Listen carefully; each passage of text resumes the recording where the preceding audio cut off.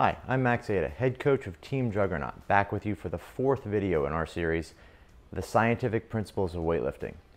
In this video, I'll discuss the principle of SRA and how it applies to the sport of weightlifting.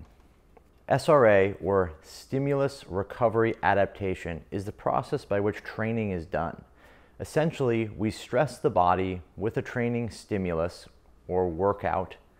The body's homeostasis is disrupted and it reacts in order to recover. And once this recovery takes place, adaptation occurs, and the body is now at a new functional level.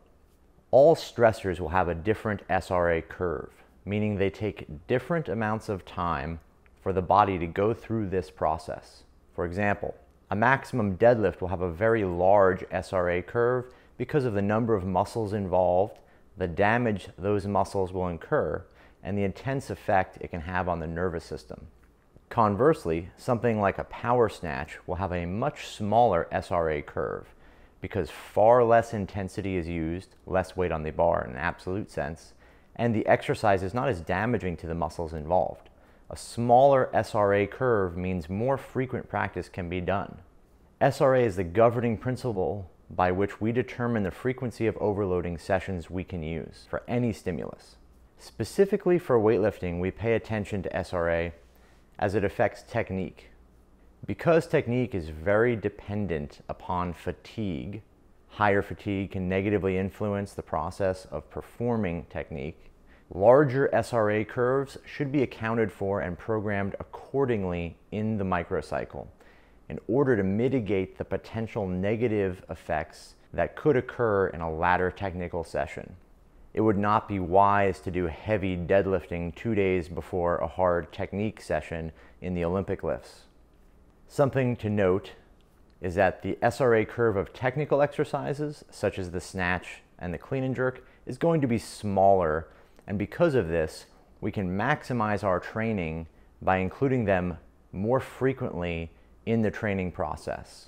We can do more high-skill technical sessions in a week than we can very heavy, large SRA curve strength exercises.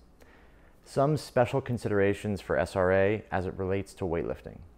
The largest SRA curve exercises should be done after the most technical exercises in a day and have the largest time after them before the next technical training session needs to take place.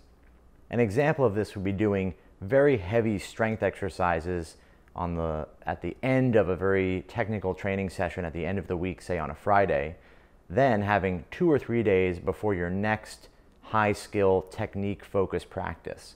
This extra time allows for more recovery and allows the process and the entire SRA curve to run its course before the next session takes place. Some misapplications of SRA. Too frequent training.